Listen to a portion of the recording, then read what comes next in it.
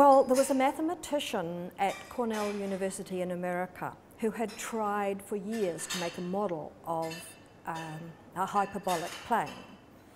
And eventually his wife, who was also a mathematician, Diana Taimina, said, "I think I could make this out of crochet." And so she thought very carefully about how she would make the model and eventually ended up making a model like this. It's a demonstration that hyperbolic surfaces are made up of an infinite number of straight lines. And every one of these lines embroidered on this surface is actually a straight line. The other interesting thing about hyperbolic surfaces is that it expands exponentially from any one point. A lot of things in nature grow in this constant and unvarying increase model. For example, one of the ladies downstairs has made this beautiful piece of hyperbolic crochet which could easily be a nudibranch. A nudibranch is a sea slug. They have these beautiful wavy edges to them, and that could very easily be a nudibranch from New Zealand waters.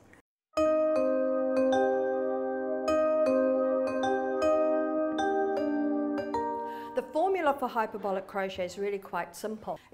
It's x equals n plus 1, where n is any number you choose.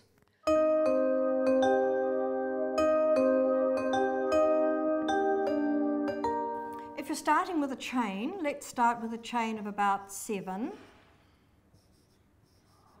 And you choose your number to be 3.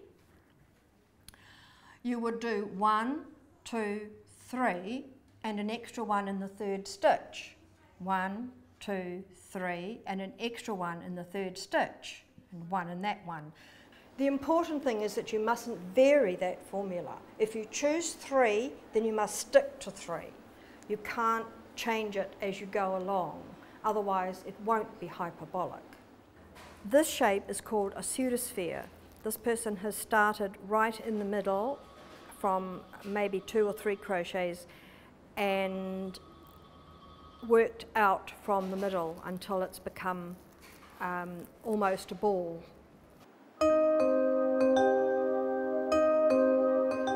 started with a straight line of chain, and then every 7 stitches I increased a stitch. I started with a chain, 5 chains joined into a circle, and into every stitch I'm adding a stitch, and it makes a ruffle very quickly.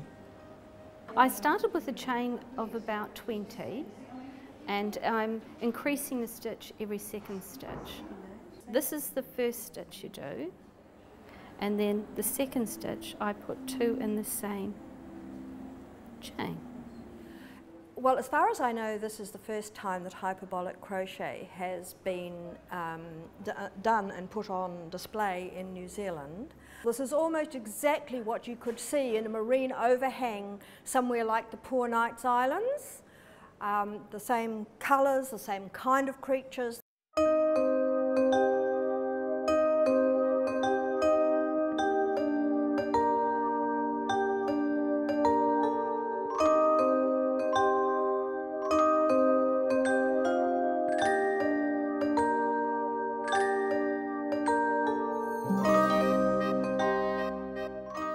This is the first time that the hyperbolic crochet has been displayed on hyperbolic surfaces.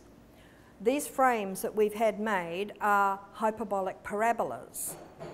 All of these steel wires here are straight, they're not curved, but the way they're put together creates both a negative and a positive curvature, and that is what makes it hyperbolic.